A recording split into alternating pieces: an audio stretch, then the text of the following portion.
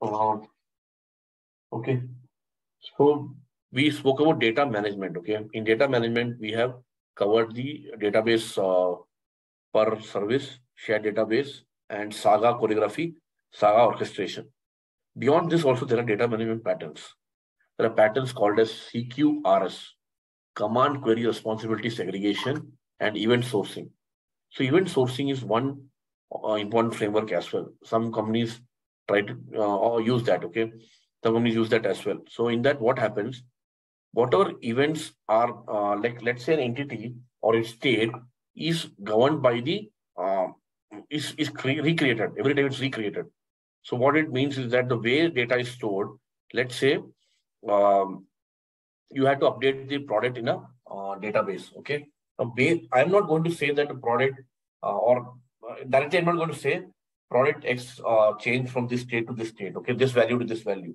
I'm going to store it as set of events and event sourcing database. When I try to recreate, when somebody's requesting it, I'm going to use event sourcing and I'm going to do my updates to multiple databases or retrieve the data from the database.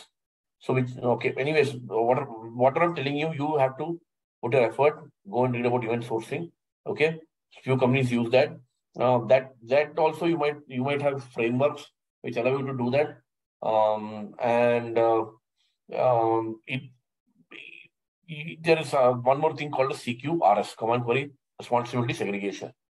So in that, what the difference is that they separate the idea of executing the business logic from the actual idea of invoking the database. So the two responsibilities are segregated into different channels or different, you can say, flows.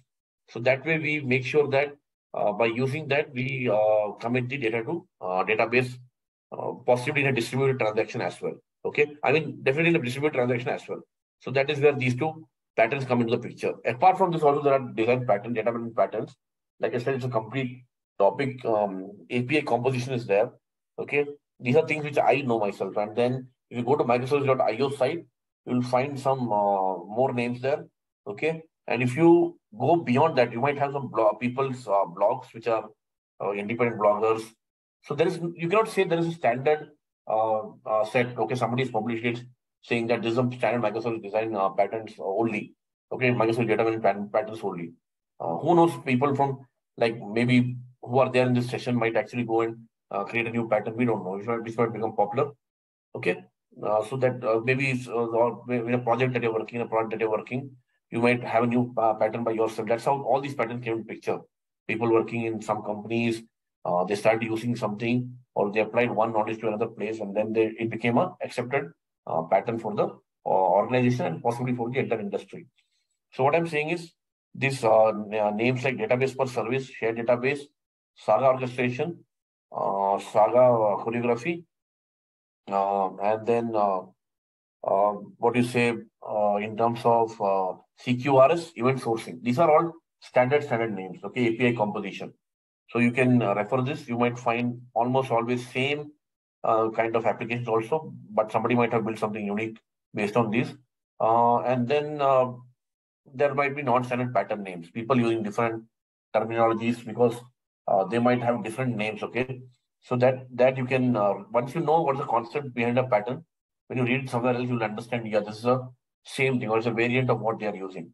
So that way, you have to put in the efforts, know as many data management patterns, or identify the pattern in your organization that this is the way data is going to be updated. Now, what is right for me?